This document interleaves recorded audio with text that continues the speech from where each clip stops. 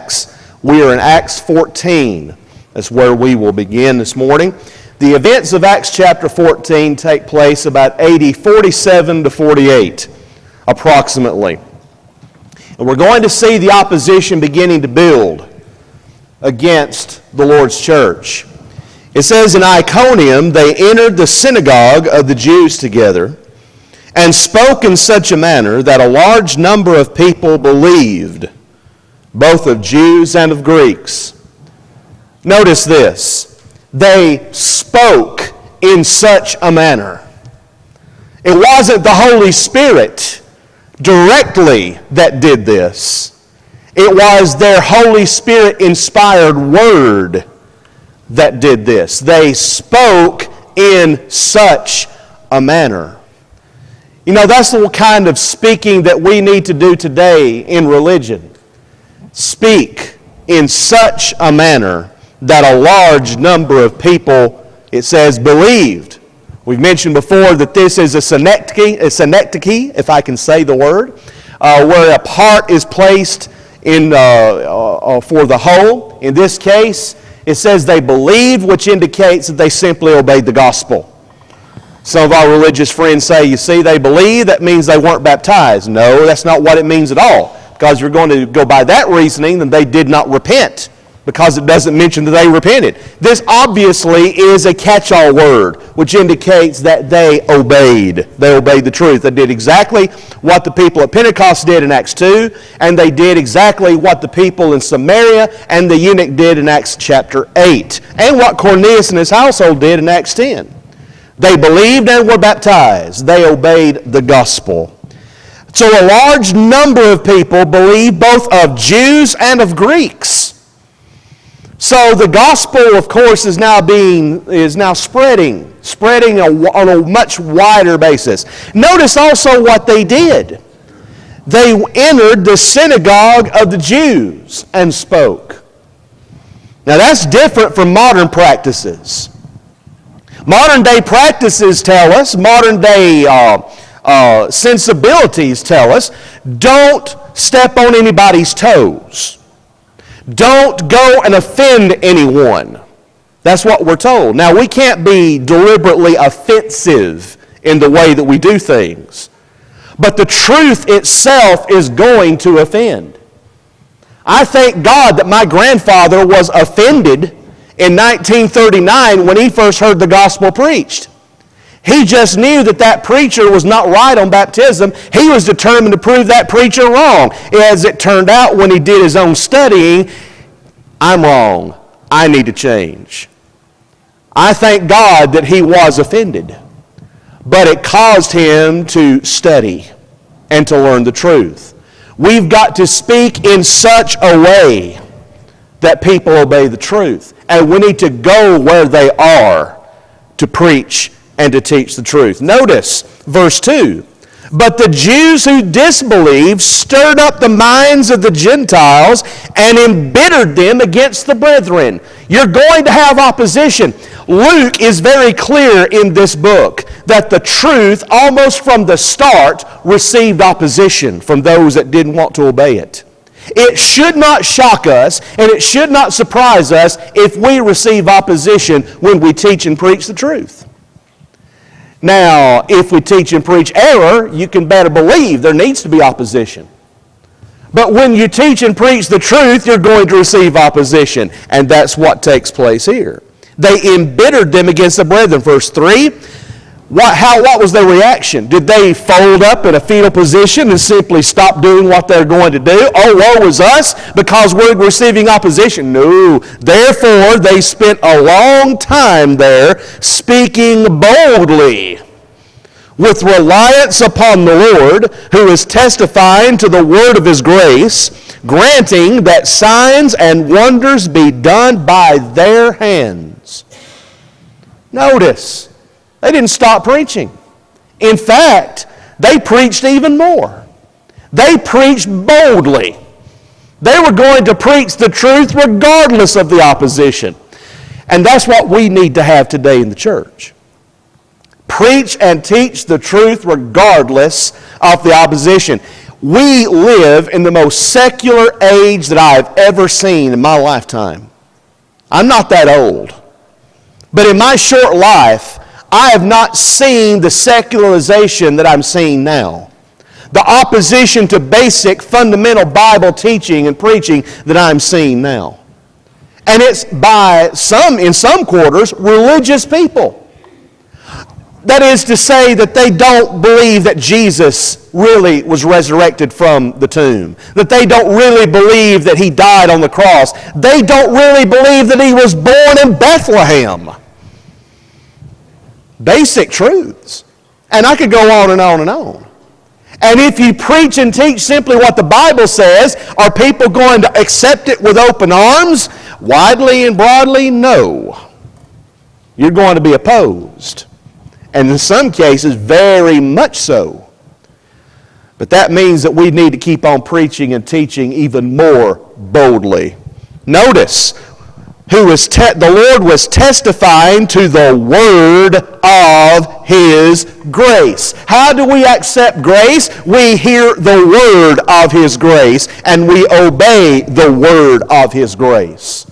It's interesting how Luke describes the gospel, the terms that he uses to describe the gospel of Christ. You're going to see that throughout this passage. Several different phrases that is used to describe the same thing, the word of His grace. Notice, granting that signs and wonders be done by their hands. Their hands. That's how the signs and wonders were performed.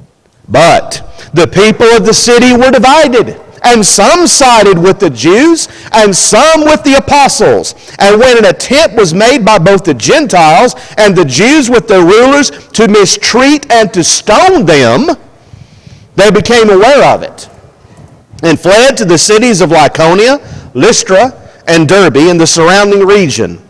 And there they continued to preach the gospel. So now they go to the interior region of Asia Minor, present-day Turkey, to give you an idea where this is.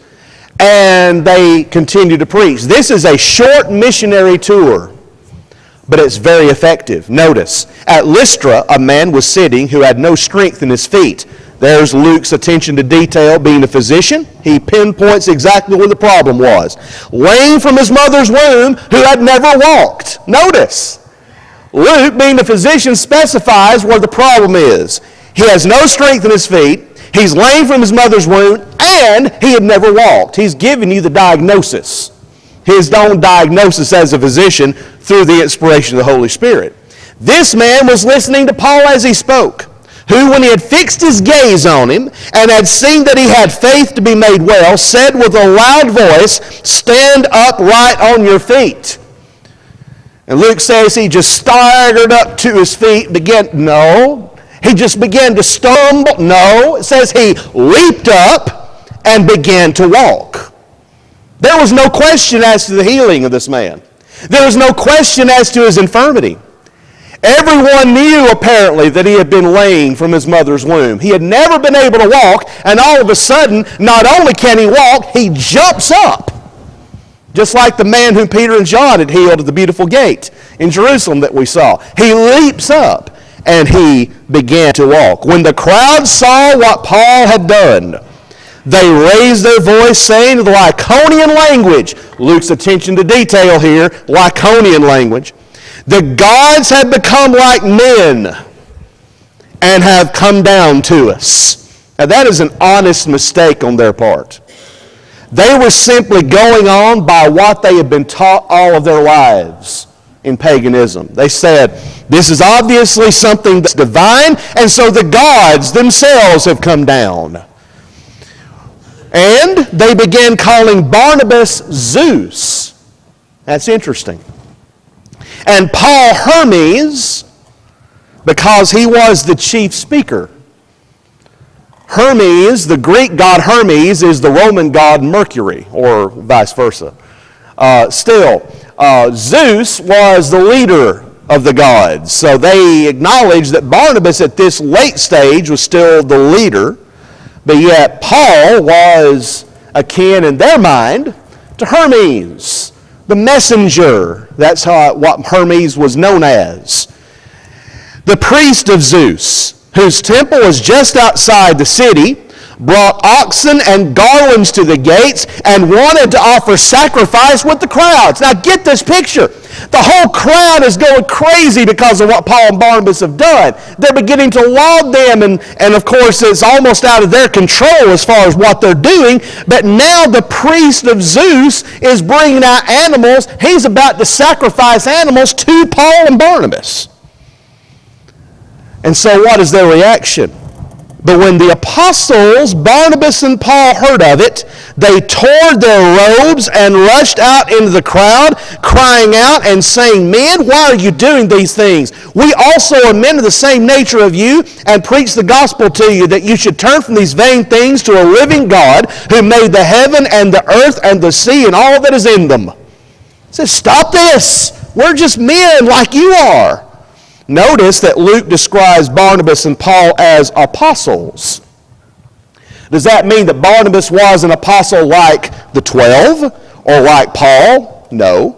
There's two ways in which the word apostle is used in the New Testament. The word apostle itself means one who is sent.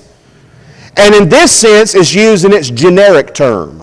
Luke is not saying that Barnabas is an apostle as described in Acts chapter 1, when the qualifications of an apostle are given and Matthias is chosen to be with the 12. Or that Paul was an apostle born out of due time, in the sense he was chosen to be the apostle of the Gentiles. In this sense, Barnabas and Paul are apostles in the sense they have been sent for this mission. And so, what happens? They tear their clothes, they tear their robes. This is a traditional Jewish way of expressing very much an upset nature and trying to get attention to the people to stop what they're doing. And so he quotes from two passages, Psalms 33:6 and Psalms 81:12. He's trying to make the point to them that there is one God. Verse 16. In the generation gone by, he permitted all the nations to go their own ways. And yet he did not leave himself without witness, in that he did good and gave you rains from heaven and fruitful seasons, satisfying your hearts with food and gladness. Even saying these things, with difficulty they restrained the crowds from offering sacrifice to them. Even with all of this, they couldn't hardly keep them from offering up those animals to themselves. That is a very chaotic situation that Luke describes, that Paul and Barnabas barely get their hands upon, they barely control, but they finally quell it. Verse 19. But Jews came from Antioch and Iconium, and having won over the crowds, they stoned Paul and dragged him out of the city, supposing him to be dead. Now think about that one for a moment. The Jews match up with the pagans. Politics makes strange bedfellows, we're often told. Well, religion makes strange bedfellows too sometimes. So here's the Jews from Antioch and Iconium, and they win over these pagan crowds, and they persuade them to stone Paul, kill him.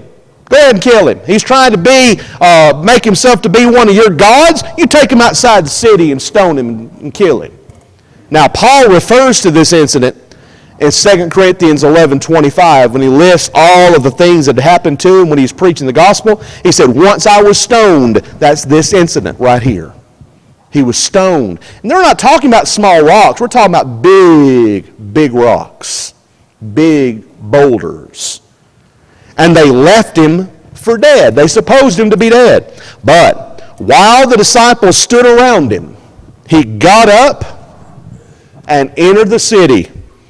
The next day he went away with Barnabas to Derbe. He's alive.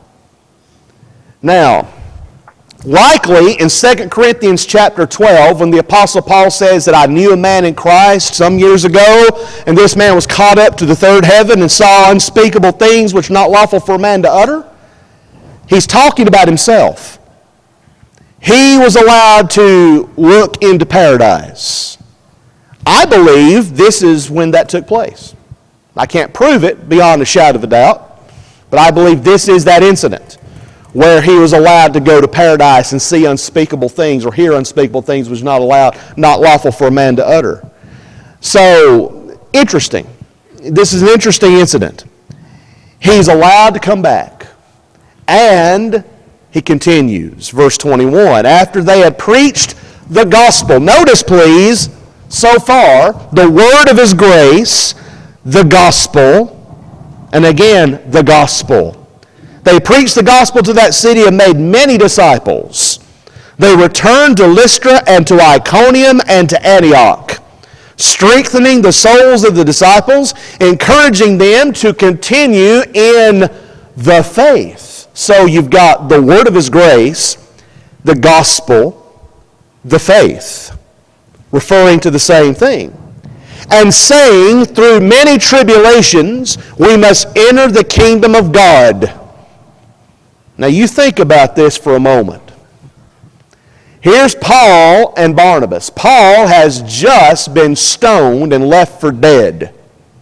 And he comes to those brethren, and with the marks, the wounds of those stonings, or that stoning, still present on his body, he says, through much tribulation, through many tribulations, we must enter the kingdom of God. Do you think that would make a powerful impact upon brethren? You better believe it would. When he says, from henceforth let no man trouble me, for I bear in my body the marks of the Lord Jesus. The marks of the Lord Jesus. He's talking about physical marks on his body. And of course, the marks of faithfulness is what he's really stressing. But Paul had those marks, those physical marks of persecution all over his body by the time he leaves this life. And in this occasion, he still has those fresh wounds of that stoning. And he says, through many tribulations we must enter the kingdom of God. When they had appointed elders for them in every church, having prayed with fasting, they commended them to the Lord in whom they had believed. This is the earliest mention in the New Testament of appointments of elders. This is where we first see appointment of elders in the church. And they appointed elders in every church. Of course, these elders had to meet certain qualifications before they could be appointed elders. It's not the case that a church must have elders even if men don't meet the qualifications. That's not how it works. You've got to meet the qualifications to become elders. But still, they appointed elders in every church. That is the ideal, for every church to have elders to oversee the congregation. And they prayed with fasting. Prayed with fasting. Here is another instance of ordination, if you want to call it that way, of elders. They prayed with fasting and commended them to the Lord, in whom they believed. They passed through Pisidia and came into Pamphylia. When they had spoken the word in Perga, they went down to Attala. They come back down to where they had left initially. From there they sailed to Antioch, from which they have been commended to the grace of God. Notice, it's the word of his grace, it's the gospel, it's the faith, and now it's the grace of God. All referring to the same thing. All these terms refer to the same thing that they're preaching. They commended to the grace of God for the work that they had accomplished. When they had arrived and gathered the church together, they began to report all things that God had done with them, and how he had opened a door of faith to the Gentiles. Notice, a door of faith. There are great and effectual doors that are open to us today. And the door of faith can be opened. And in this case, it was because preachers had been sent. Preachers had been sent, the door of faith was opened, and the word of his grace, the gospel, the faith, was taking hold. And they spent a long time with the disciples. Exactly how long we're told, not specifically.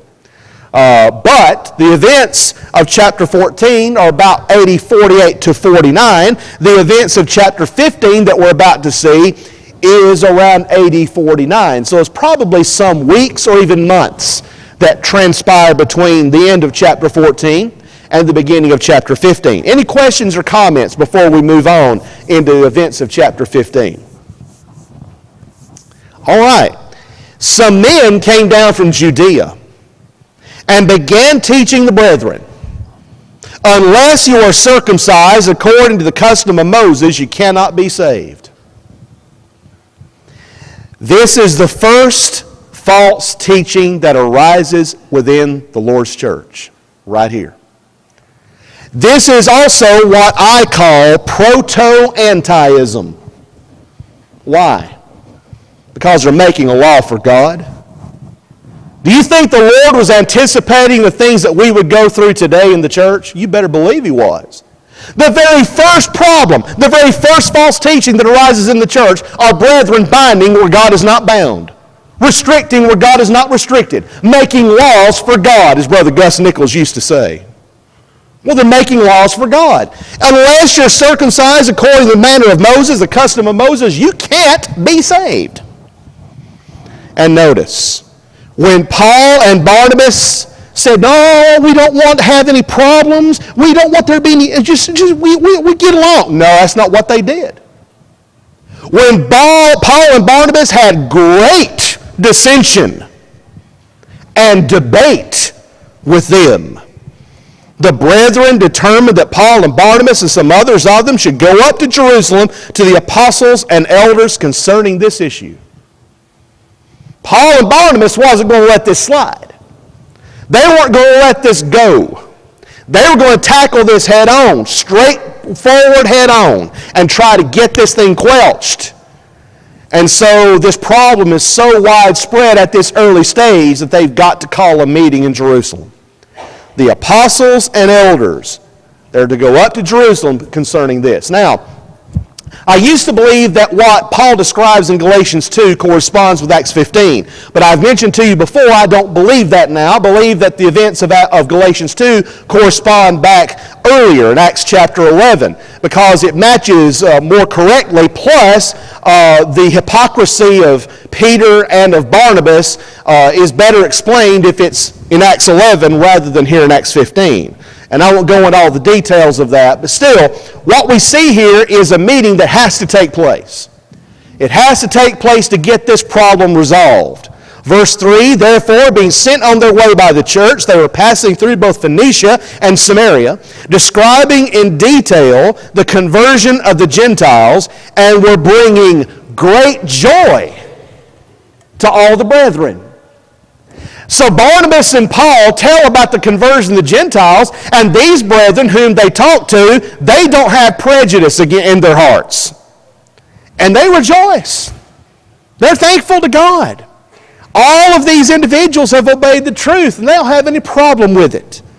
When they arrived at Jerusalem, they were received by the church and the apostles and the elders, and they reported all that God had done with them.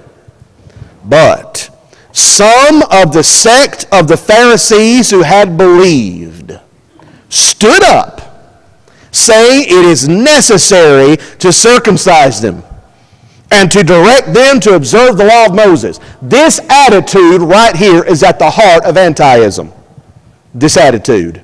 It's necessary to do X. It's necessary to do Y. It's necessary to do Z in order to be saved, when the Bible doesn't say it's necessary to do X. It's necessary to do Y, and it's necessary to do Z.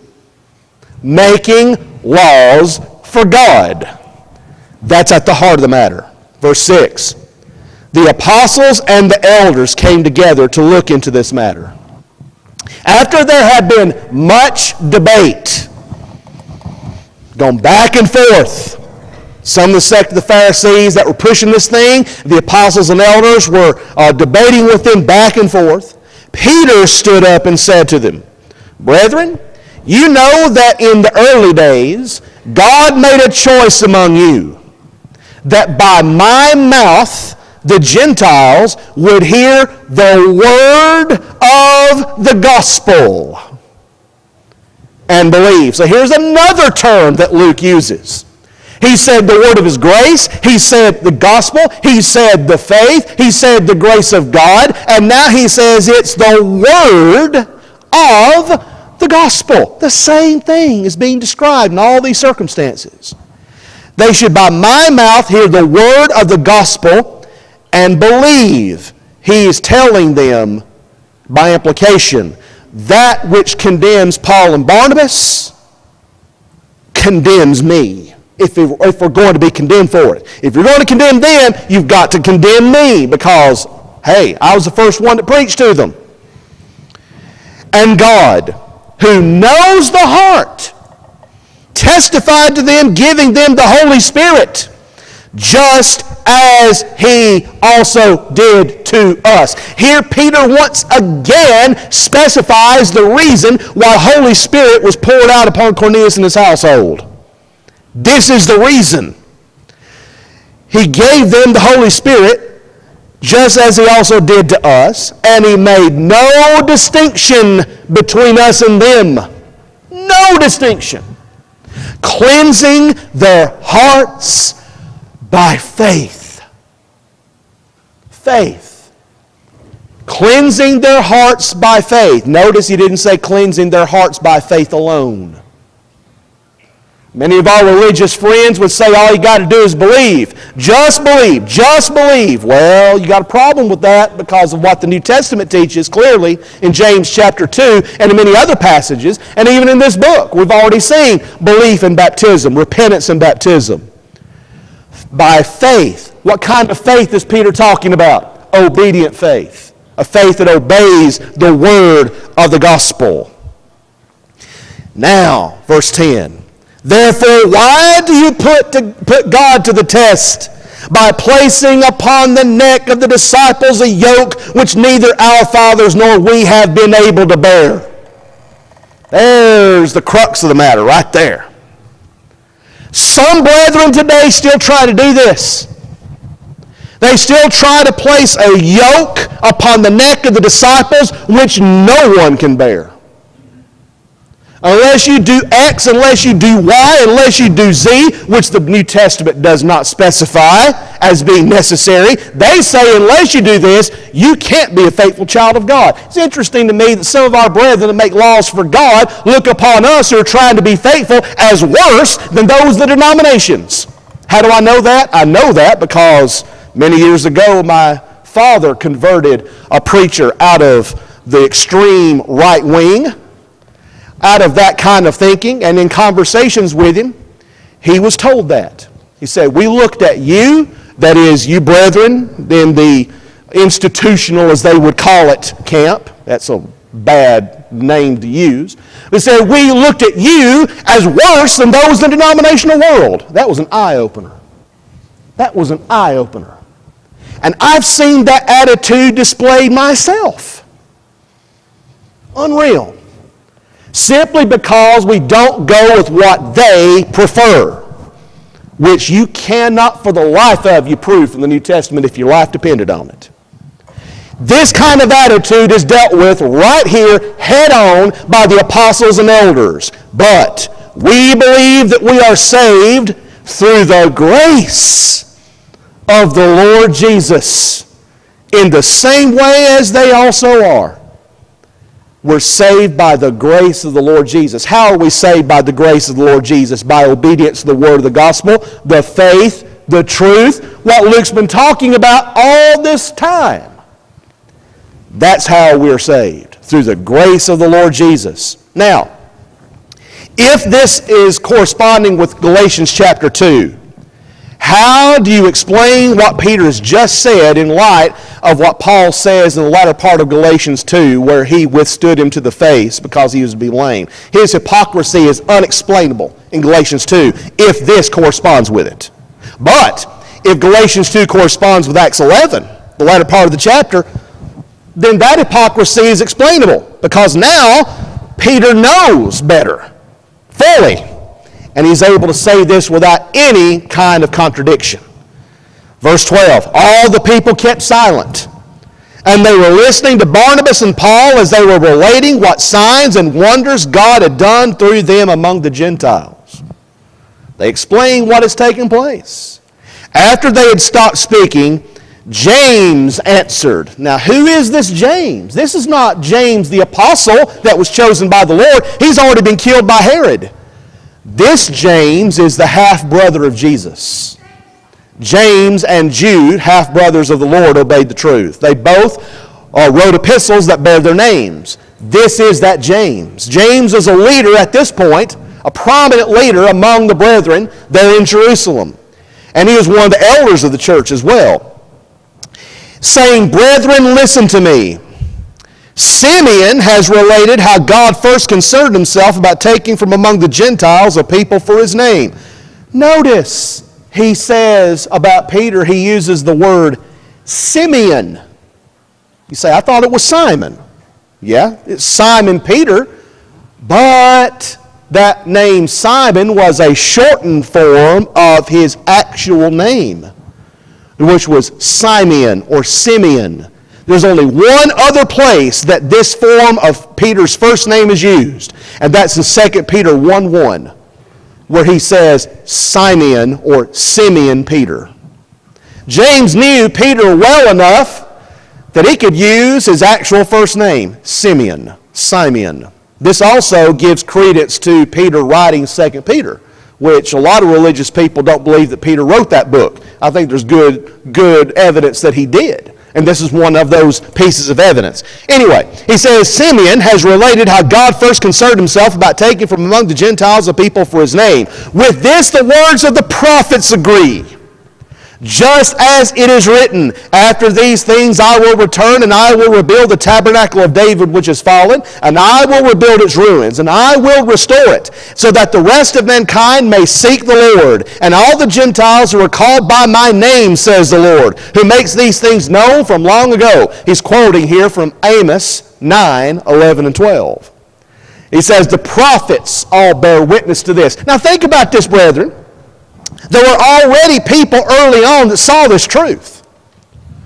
Remember when the baby Jesus is presented to Simon in the temple. What does he say? That the Gentiles, he specifies that Gentiles may see your glory. He knows. There were certain individuals that saw the truth of this, but it wasn't widespread. Here, James is simply confirming this. Therefore, it is my judgment that we do not trouble those who are turning to God from among the Gentiles, but that we write to them that they abstain from things contaminated by idols, and from fornication, and from what is strangled, and from blood. All these things, by the way, have been sinful in all ages of human history. When Noah and his family departed from the ark, what were they forbidden to do? Consume blood. What did Moses say specifically to the Israelites as part of the law of Moses? Do not consume blood. And what do we have here? Do not consume blood. Is this still binding upon us? You better believe it. You better believe it is.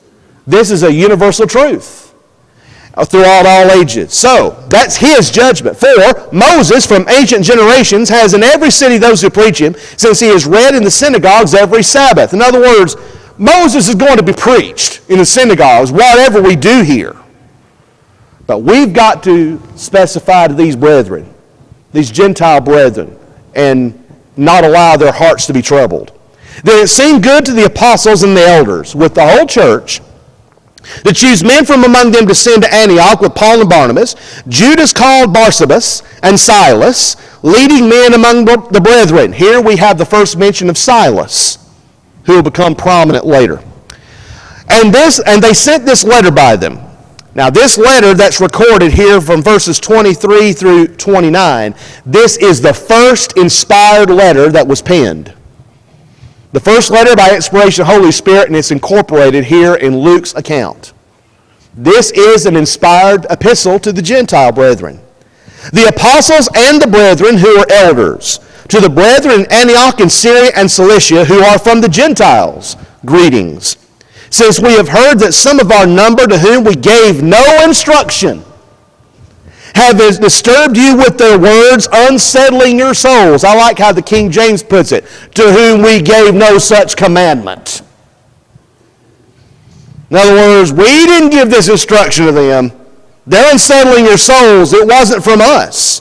It seemed good to us, having become of one mind, to select men to send to you with our beloved Barnabas and Paul, men who have risked their lives for the name of our Lord Jesus Christ. Therefore, we have sent Judas and Silas. They're unconnected with the Gentile conversion, who themselves will also report the same things by word of mouth. That is, they will be witnesses to all of this. For it seemed good to the Holy Spirit and to us to lay upon you no greater burden than these essentials. Again, I like how the King James puts it. No greater burden than these necessary things. This is the antidote to antiism in all ages. No greater burden than these necessary things. That you abstain from things sacrificed to idols, and from blood, and from things strangled, and from fornication. If you keep yourselves free from such things, you will do well. Farewell. In other words, don't worry about these men. Don't worry about what they're saying. Didn't come from us. It's not from the Holy Spirit. This, that we're writing to you, this is from the Holy Spirit. We're laying upon you no greater burden than these necessary things, and they spell it out. You'll do well if you observe these things. Interesting. The antidote to antiism is to stick with the truth. And don't go beyond it. And don't restrict from it. Any questions or comments before we move forward in this chapter?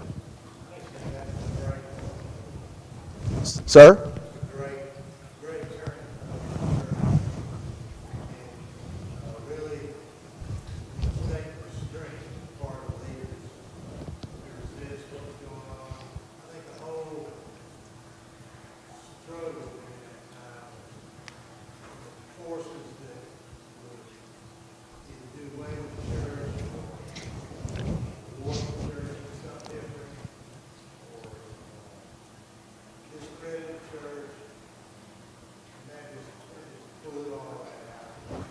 Absolutely. This epistle went a long way toward diffusing the situation in Jerusalem and the surrounding region, or actually in the areas to which they're writing, Antioch and Syria and Cilicia, diffusing the situation. Now, this is not the end of the controversy, obviously, but it goes a long way toward quelling it, because the church is going to continue to have this problem for a time, but this is a strong statement, no question, what you just said. This is a very strong statement by the leadership of the brethren that it didn't come from us, you didn't hear it from us, and this is what the Holy Spirit through our word, through our pen, has directed us to tell you.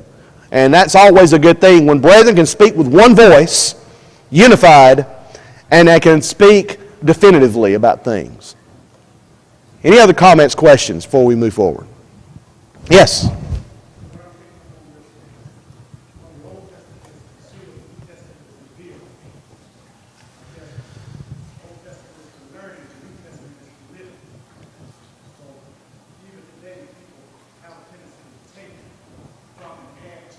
Right. Yes. The Old Testament, a lot of people go to the Old Testament and pick and choose what they want, just like they do often in the New Testament. But they'll try to justify the religious practices by going to the Old Testament. Say, well, David said, praise him with the psaltery, praise him with the harp, praise him with cymbals, so we can do that today. Well, also, the Bible tells us that, you can, in the Old Testament, that you need to kill your enemies. Are we going to start killing our enemies? Are we going to start killing those that violate the Sabbath? That's what the Old Testament says. That's what the Psalms talk about. Well, that which proves too much proves nothing, obviously. The New Testament is what we go by in matters of faith and practice. And we can't restrict where God is not restricted. We cannot loose where God is not loose.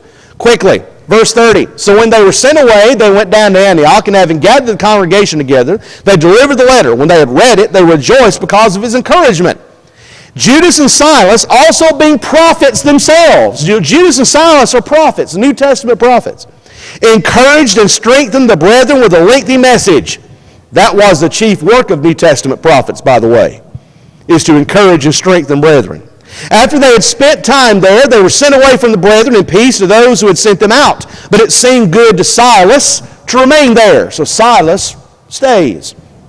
But Paul and Barnabas stayed at Antioch, teaching and preaching with many others also the word of the Lord. Here's another phrase that Luke uses to describe the same message. The word of his grace, the gospel, the faith, and now it's the word of the Lord. The same thing is being described in all of these different terms. After some days, Paul said to Barnabas, "Let us return and visit the brethren in every city in which we proclaim the word of the Lord and see how they are." He's proposing a second missionary journey, which will happen. Barnabas wanted to take John, called Mark, along with them also. Remember John Mark? Barnabas is kin to him. He wants John Mark to go. But Paul kept insisting that they should not take him along, who had deserted them in Pamphylia and had not gone with them to the work. Remember that took place back in chapter 13? Remember I told you we'd be seeing this again? Here it is. Paul's been thinking about this all this time. It's been in the back of his mind that John Mark left us when he thinks we needed him, and he's holding that against him. And there occurred such a sharp disagreement that they separated from one another. And Barnabas took Mark with him and sailed away to Cyprus. But Paul chose Silas and left, being committed by the brethren to the grace of the Lord, and he was traveling through Syria and Cilicia, strengthening the churches. Now look at this. They go their separate ways. The disagreement is sharp between Paul and Barnabas. Barnabas is a son of consolation. He's an encourager. He's the one that vouched for Paul early on when the brethren didn't want to accept him. And here they have a disagreement, and it's a sharp disagreement. They had words. They had heated words, in other words. This is the last time we see Barnabas in the book of Acts. We'll see him in other places in Paul's epistles.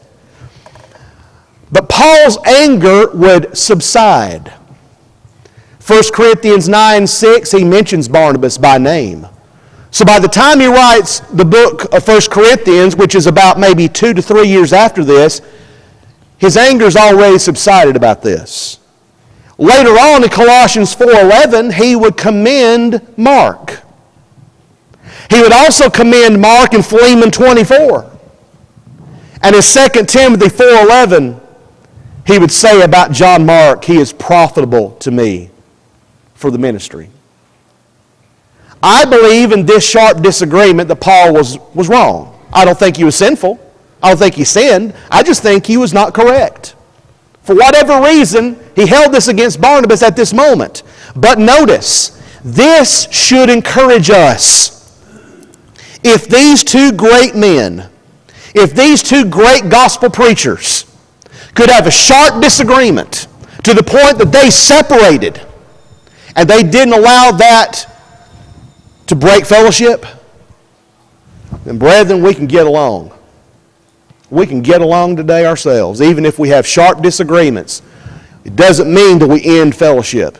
Paul didn't write up Barnabas to the brethren and say, "You don't need to accept that good-for-nothing Barnabas because here's what he did." Barnabas didn't do the same against Paul. Here's what that good-for-nothing Paul did. You don't need to accept him. They didn't do that. They eventually worked it out. There's hope for us today. And we'll continue with our study next week.